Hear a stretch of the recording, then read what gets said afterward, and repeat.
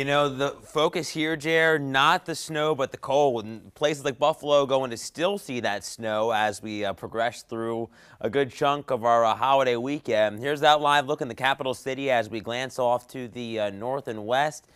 It is going to be a bone-chilling night across the Commonwealth, and numbers are going to really be well below where they should be for this time of December. Super Doppler 8 showing some of those clouds mixed with some stars off to the north. We're still seeing some snow showers, but the bulk of the snow is confined to the Great Lakes up into Canada. Still seeing some heavier rain across northern Maine as all this continues to work around this strong upper low that is still impacting us as we speak, and it will continue to do so as we head into our Christmas Eve. Now down to 2 below zero in Lewistown, going to hang pretty steady in terms of our temperatures. May drop off another couple of degrees, but overall what you see is what you get. We're at 5 above in York, 7 now in Harrisburg, it is 6 in Lancaster, we have 3 in Selinsgrove, but the wind that is still cranking out of the west at around 20 miles per hour, if not a bit higher, is making it feel more like the teens below zero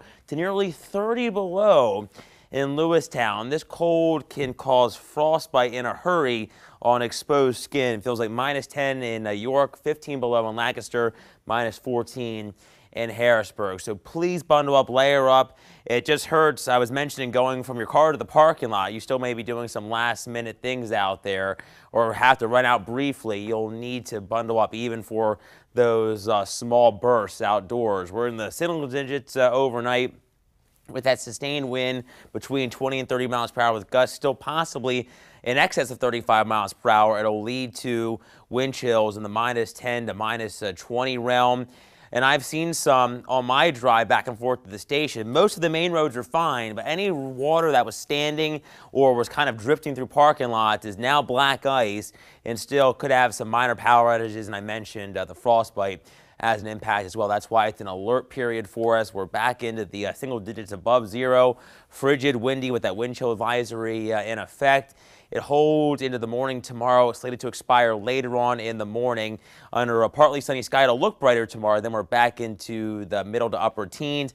Still an impact period for us with the wind chills near zero, if not a little bit below. There are those wind chill advisories that we have throughout the Susquehanna Valley to the north and west. In the deeper shade of blue, those are wind chill warnings for worse cold, for even more frigid wind chill values. So if you're traveling westbound to visit family and friends for Christmas, you'll want to really take note of that. We do start to improve some as we head throughout late Christmas Eve into our Christmas Day. We're still going to feel really cold out there, but we'll be back above zero in the positive realm, I think, from Christmas morning and beyond, which is a bright spot after feeling so bitter. You can see the wind gusts for our Christmas Eve still going to be above 30 miles per hour for most of the day, but I think they'll begin to calm down some as we head through late tomorrow evening as Santa and his reindeer gear up for his flight around the globe. How about that? News 8 Storm Team 10-day forecast shows temperatures back into the upper 20s on Monday. Still below normal, and we stay below normal throughout Tuesday and Wednesday. Could have some flurries on Tuesday as a weak clipper dives on through Monday night into Tuesday. And then we're already focusing on New Year's weekend. Could have some showers. Much warmer by this time next weekend there, Chair.